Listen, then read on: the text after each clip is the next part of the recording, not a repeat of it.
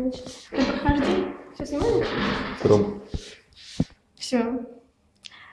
Так, показываю инструменты для обработки корневых каналов. Значит, их бывает несколько видов. Это называется риммер, обозначается треугольником. Имеется от размера 15 и до 80. Вот. 25 размер. И по цветам они отличаются. То есть белые, желтые, красные, синие, зеленые, черные. То есть белые это 15 размера, 20 это желтого, красное это 25, синее это 30, вот, зеленое 35,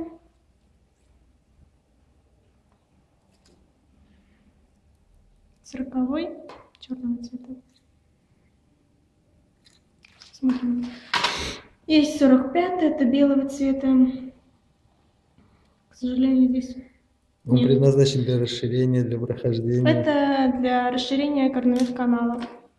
Здесь елочкообразно, но гладкая поверхность.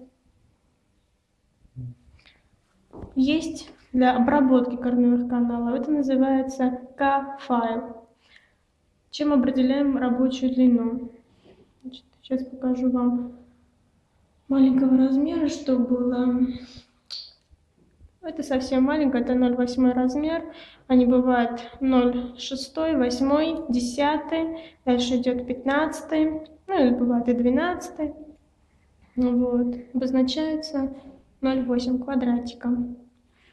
Вот. Также здесь отличается по цветам. То есть 6 это светло-фиолетовый, 8 это серый, 10 это темно-фиолетовый.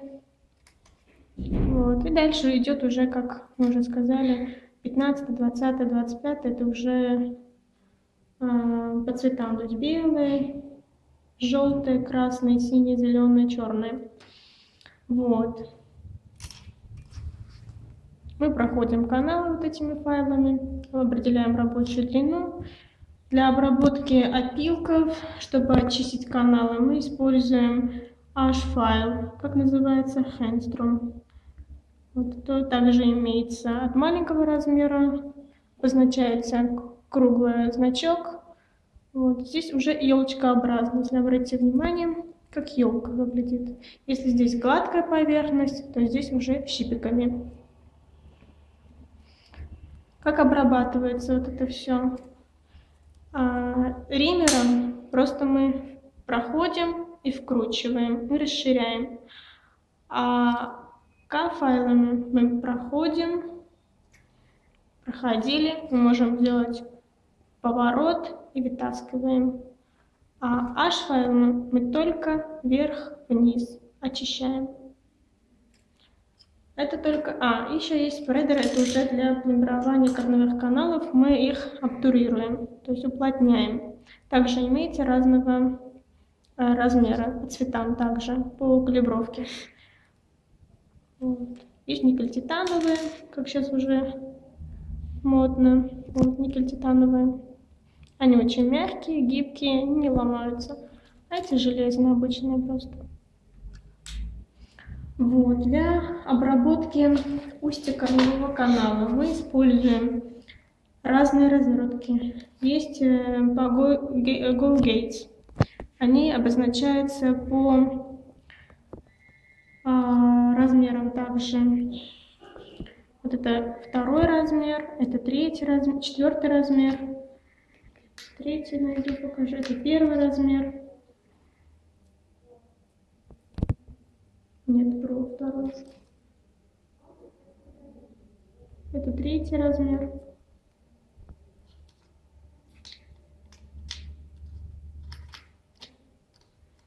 Это для расширения устьевой части.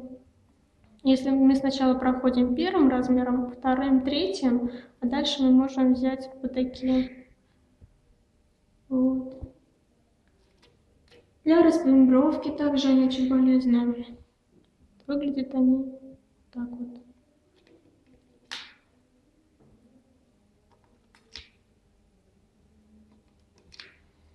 Так, это ультразвуковые насадки. Их при ультразвуковой очистке используют для снятия временной пломбы, также для промывания всего части каналов.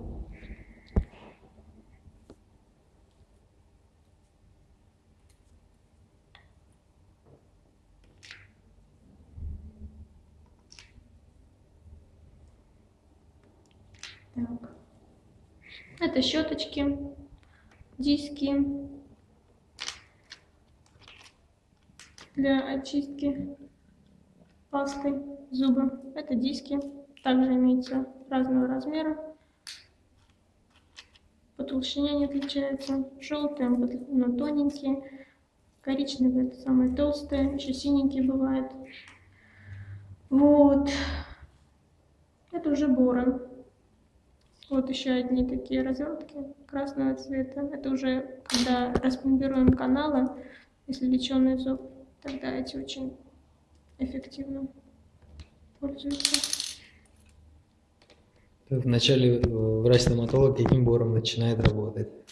Нет, здесь вот боры. Могу боры уже показать. Это сейчас самый новенький 0,30 размер, шаровидный бор, 0,30 размер для лечения кариесов поверхностных контактных пунктов. Когда кариес на контакте, очень хорошо. То есть из минимального начинаешь уже брать большой. Это чуть побольше размер, тоже шаровидный. Это тоже шаровидный, тоже чуть побольше. По размерам они все отличаются. Вот. Твердосплавные боры все они. Вот. Они тоже отличаются по цветам. То есть самые тоненькие — это желтые и до черного цвета также по ширине. Вот это зеленое, такой большой шаровидный. Это средний, точнее, вот большой самый, это для снятия временной пломбы. Вот. Конусовидные есть. Это для обработки, финишной обработки, или же для полирования. Вот. Бочкообразные боры. Это для создания стенки. Шаровидные на длинные ножки. Они отличаются по размеру не только вот по головке, но и по размеру, по длине. Вот. Боры твердосплавные, трицеповидные для финишной обработки к стенкам.